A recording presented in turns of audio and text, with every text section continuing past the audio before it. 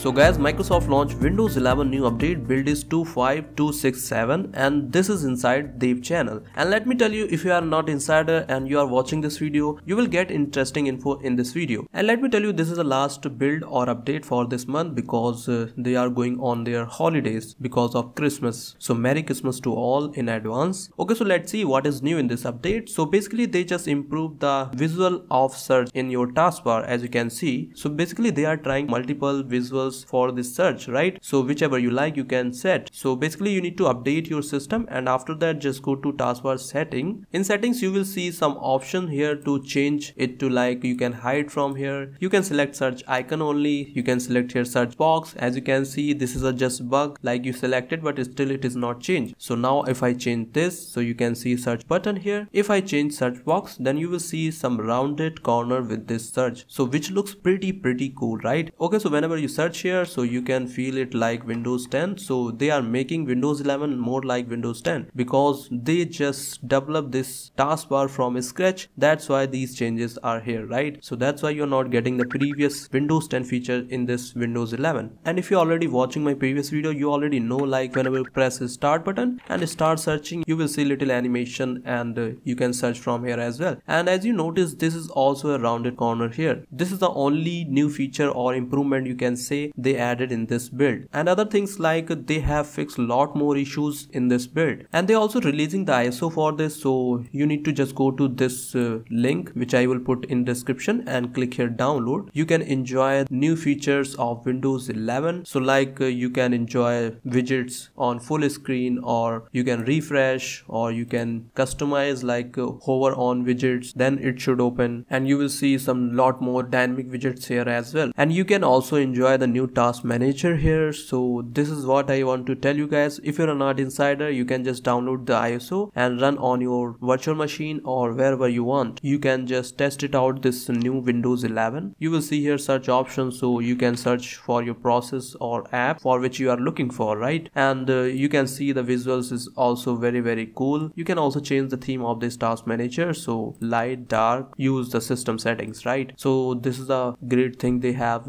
developed with this task manager. They have fixed a lot more issues related to this task manager, like searching, filtering not working. So all these things are just fixed in this update, and they also added some animation in this setting. If you're following my previous videos, you already know about this. So if you are using stable 22H2, you will not get all these things here, right? So that's why I'm telling, if you want to enjoy these new things, so you can download the ISO from here. Okay, so as you can see, they have fixed a lot more issues, like fixed an issue which caused some insider to have issues while casting the window, right? So this is fixed now. And they have fixed a lot more issue related to your taskbar, like whenever you go to Bluetooth and whenever you click here and go to setting, which is earlier crashing. So currently it is not crashing the setting, so it is fixed now. And as you can see, we fixed an issue causing a search box which appeared to be floating on desktop whenever connecting with external monitor. So this is a thing they have fixed. But I also figured it out, like whenever you click on this search, it is taking a lot more time to appear these things. So you can give the feedback, so they will look into it, right? So there are a lot more issues, as you can see. So don't worry about these things. So just go and update and fix all these issues and enjoy the new features as well. So guys, that's it for this update. I hope you like this search visual on your taskbar. So let me know your thoughts about this search visuals on your taskbar. So okay guys, thank you so much for watching this video.